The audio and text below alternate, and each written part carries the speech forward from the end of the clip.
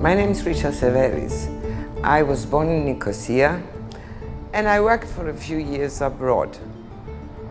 But my love for the island was calling me, so I came back and made my life here.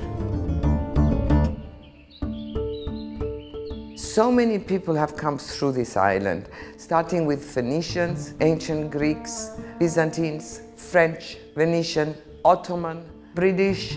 Everybody that passed through this island left their footprints on it. So it is really a multi-layered and multicultural island. Since 1974, the island has been divided. Recently, things are getting better.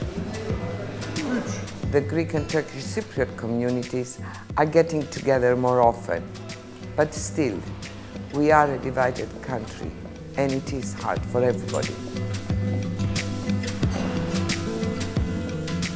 My husband and I started collecting in 1983, basically to decorate our home.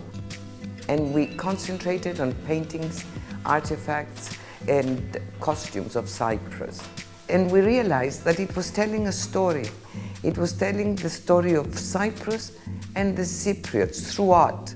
So we decided to establish the Center of Visual Arts and Research and share this story with the Cypriots and with the world at large.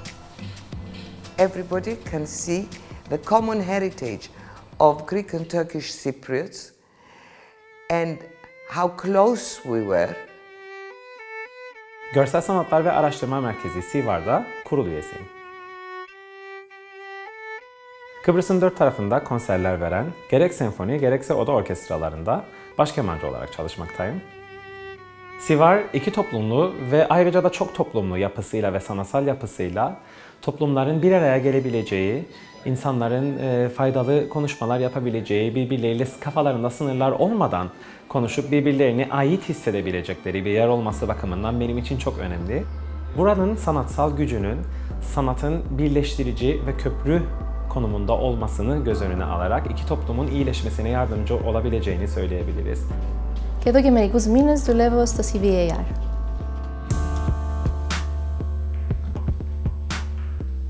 Λοιπόν, υπάρχει μια έκφραση που μου έμεινε από την αρχή που άρχισα να ασχολούμαι με τον τομέα. Art is a state of encounter. Είναι μια συνάντηση με τον εαυτό μας, με την ταυτότητα μας, με την ιστορία μας, με τις αναμνήσεις μας, με τις προκαταλήψεις μας. Και πιστεύω ότι το CVAR αξιοποιεί την πτυχή της εμπειρίας της τέχνης με το να αναδεικνύει μια κοινή ιστορία.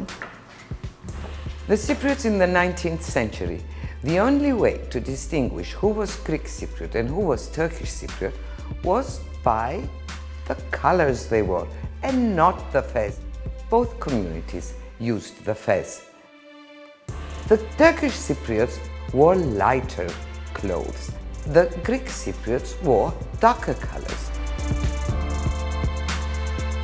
Artifacts are also examples of our common heritage. Greek and Turkish Cypriot women every Friday would go to the hammam, and it was a social occasion. They would take their children with them, they would take food and drink and spend the whole day gossiping, exchanging news, etc.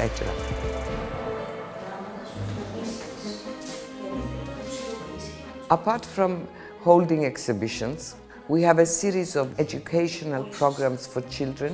It's very important to target youth. You have to take these young souls and teach them to love, to respect the other. Cyprus is a multicultural island, and it should stay like that. From our past, we can build bridges for a common future, a peaceful future.